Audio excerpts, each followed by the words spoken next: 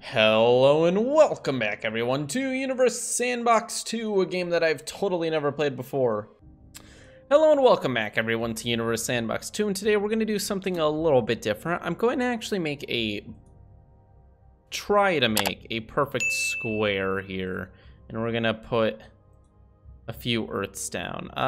Let's go for about 20 or so. So right now we're going to have 8, and then we'll do 9, 10, 11, 12, 13, 14, 15, 16.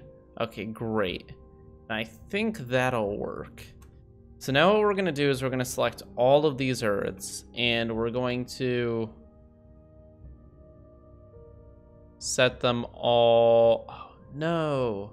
Can I not... Oh, this is going to be really annoying, actually. Okay, so we're going to have to do this one by one. We've got to go and we have to position lock them. Well, oh, okay, never mind. That's not that bad. I just have to go around in a circle. Okay, so the idea is we're going to do this, and then we're going to put a black hole in the exact center. And we're going to just see what effects it has on the Earths. We're going to set the time super, super slow. And then once all the material is kind of like flying towards the center,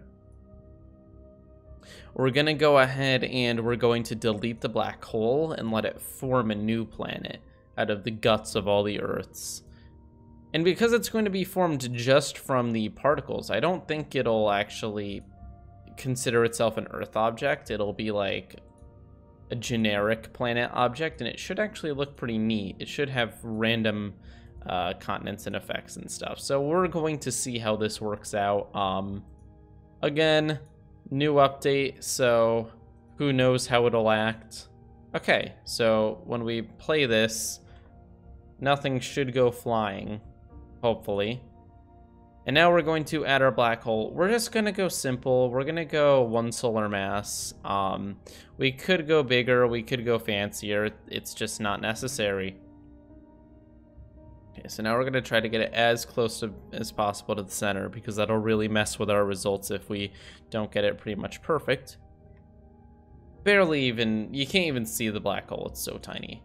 Okay, so now what we're going to do is we're going to turn the time step down a lot, like a lot.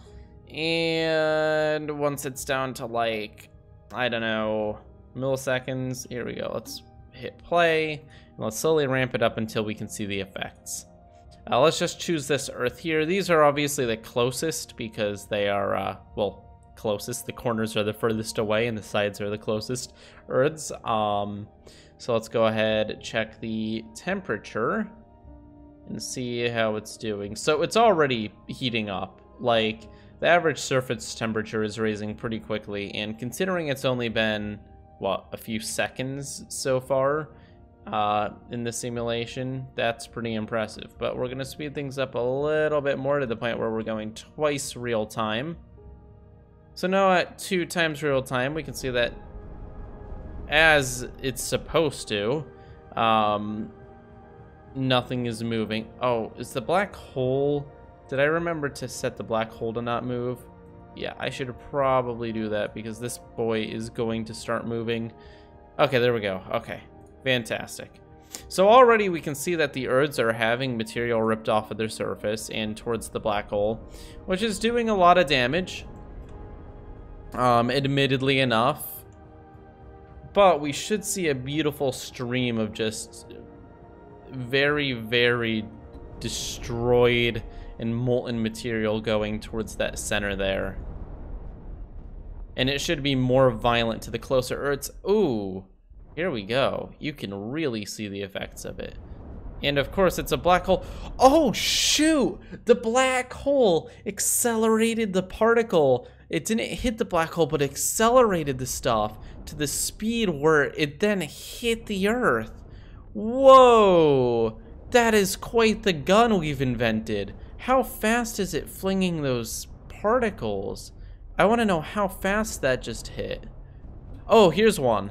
Okay, so we can see how fast it is based off of this. So it's going 48,000 kilometers per second, which is 16% of light speed. Wow.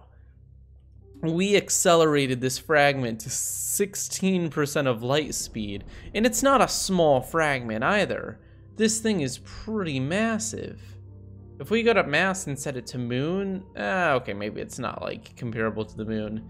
It's about 15% of the ocean, of an ocean. 40 atmospheres, but it's, I mean, it's definitely a visible object. It's very large, and it's going to hit at 16% the speed of light. That's insanity, and it's going to hit this Earth with a ridiculous amount of force. I mean, the radius is 200 kilometers. That's probably a better way to look at it than mass. And when this hits, this Earth is almost going to instantly be vaporized, or begin vaporizing itself. The amount of heat it's about to take on, yeah, that one part of Earth is now at, let's see, 428 million degrees, and it ripped a giant chunk of Earth off when it hit as well. That is insanity. We can now see that all of the Earths that were directly on the sides of this experiment were hit in this way by stray particles. I think the diagonal ones, it's just harder for it to make a direct hit. Wow, this is actually pretty insane. And this particle that's flying out is going really quickly too. But now look at this, all these fragments, and some of them aren't going to hit perfectly. So it's going to do the same thing. It's going to accelerate them. Oh, are any of them going to escape? Or is the black hole going to get all of them? Oh, it looks like the black hole got all of them. But look at all the particles. I mean, one of these, or a few of these, are going to be flung out. Oh, this one, these are all being flung in this direction, but that Earth was completely destroyed. Oh, this one just got hit. Man, look at the mass of Earth just drop so quickly after being hit by the light speed part. This one too. Oh, this particle here in that fragment. Oh my God.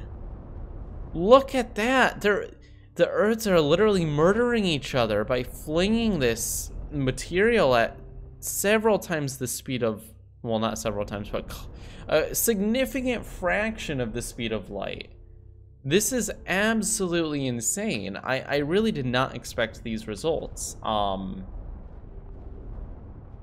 Wow, I don't think any of the Earths are going to survive this. There's just so much material that's about to be accelerated. And the more the Earths get destroyed, the more particles get accelerated in this way. This is the true way to make a particle accelerator.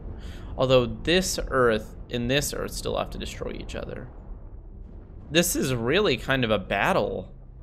Look at the look at the amount of material we've shot out in these directions, and these are not going slow either. These are going, let's see, speed. Where's the speed? This one's going about 10% of the speed of light. That's insane. Oh shoot! Oh shoot, that's it. They've all shot each other. Every single Earth has shot wow. There's going to be no survivors. That is absolutely insane. These Earths, they aren't even following the rules of the game anymore. They were told not to move, but they don't care. What the actual heck?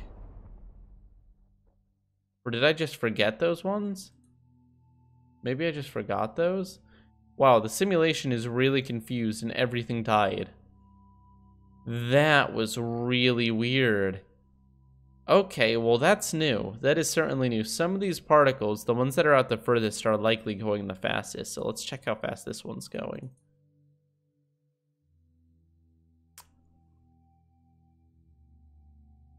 That particle was going 742 light speeds. This one's going 371 times light speed. What the absolute heck? What the heck? How was that even possible? Oh my God, this game. How fast is this one going? 71 times light speed. Wow. Such a simple experiment too. And that was, that came out really well. I'm actually really, really impressed on... We're going to do this again, but we're going to do it in like a 3D box. But another time, because that's all the time we have for today. But that was neat. I like that. I really like that. 20 Earths fight to the death. 16 Earths fight to the death. Beautiful. Absolutely beautiful. And I'll see you all next time. Peace.